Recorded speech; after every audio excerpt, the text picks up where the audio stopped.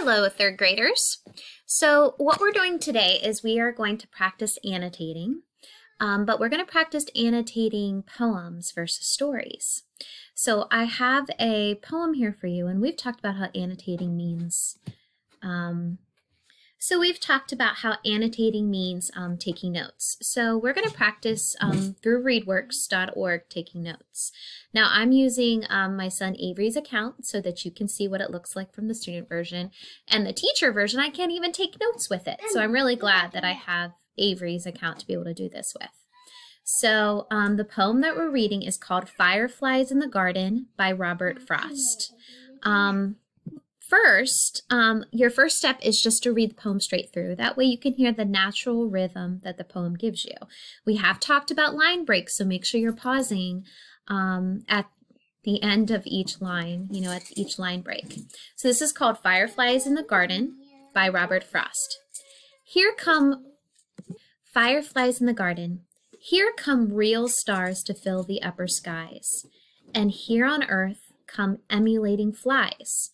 And though they never equal stars in size, and they were never really stars at heart, achieve at times a very star-like start. Only, of course, they can't sustain the part. Now, the one thing that readworks.org is able to do is you are able to highlight things and make comments next to each of the lines. So basically, when you're annotating today, third graders, you're going to be kind of writing little messages to yourself about, a thought that you had in your head so that you can kind of refer back to that thought when you look back over it. So fireflies in the garden. When I'm thinking about even fireflies in the garden, I'm kind of imagining fireflies lighting up in the garden.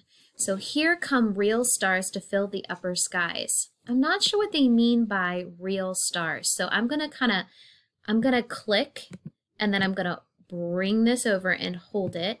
And then these are your colors for your highlighting, and then you can also make a comment to yourself. So I'm gonna kind of use, I think, green. Here come real stars. And I'm gonna write down, what do they mean? What does the poet mean by real stars? Okay, so now I'm gonna kind of click out of that. Here come real stars to fill the upper skies.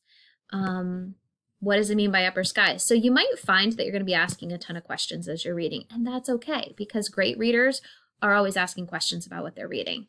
So upper skies, I'm going to say, and you can change your colors. You don't have to stick with the same color the whole time. I'm going to say, what does upper sky, what did the poet mean by upper skies? Okay.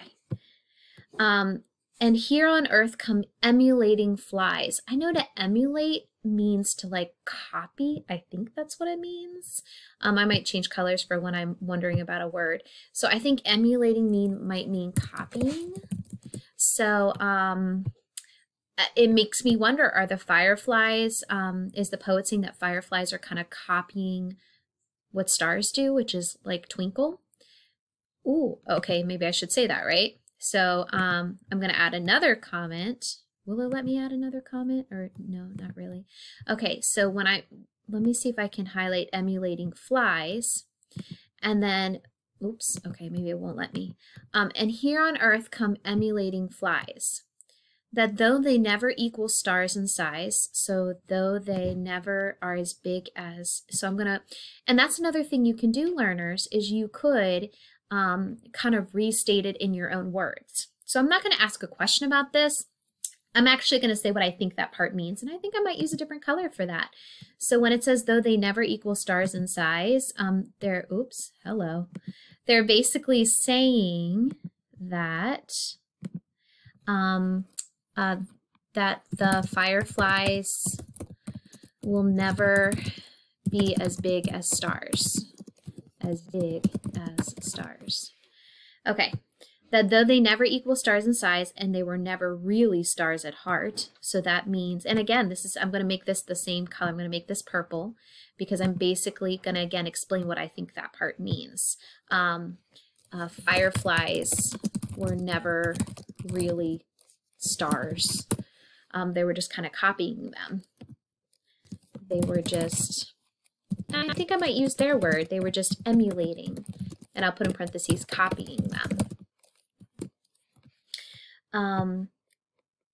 And they were never really stars at heart. Achieve at times a very star-like start. So which I'm gonna, again, I'm inferring, right? Inferring. I'm gonna infer that when they say achieve at times a very star-like start, I'm gonna infer that means that the fireflies look like stars. Let me see if I can move this down just a tad so you can see that. The fireflies look like stars. I'll move it down a little bit more because I want to make sure, learners, that you're able to see the comments. Okay. Yeah, that's better. Okay. Only, of course, they can't sustain the part. So they can't sustain the part. I'm going to, what does that mean, they can't sustain the part? I think I might highlight that. And that's when I'm going to go back to my green color and write a question about that, because I'm really not sure what that means. What does that mean, they can't sustain the part? What does that mean, that they can't sustain the part? And I'm going to infer that they means that the fireflies. Does that mean that maybe they can't like act like them because people just know that they're not actually stars? Is that what that means? So this is what annotating looks like, learners. You're going to annotate your poem. Mama. Sorry. Mommy. Okay, so that's what annotating looks like. Annotating means that you're taking your poem and you're taking notes of it about what your thoughts are, what questions you have, those kind of things. So that's what you're going to be doing today, learners. You're going to annotate your poem, and then if you notice, there are questions that you're going to answer based on the poem.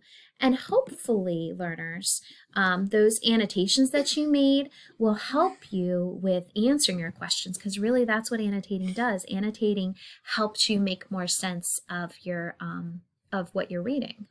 So yeah. I miss you, learners. I miss you, third graders, and keep working hard.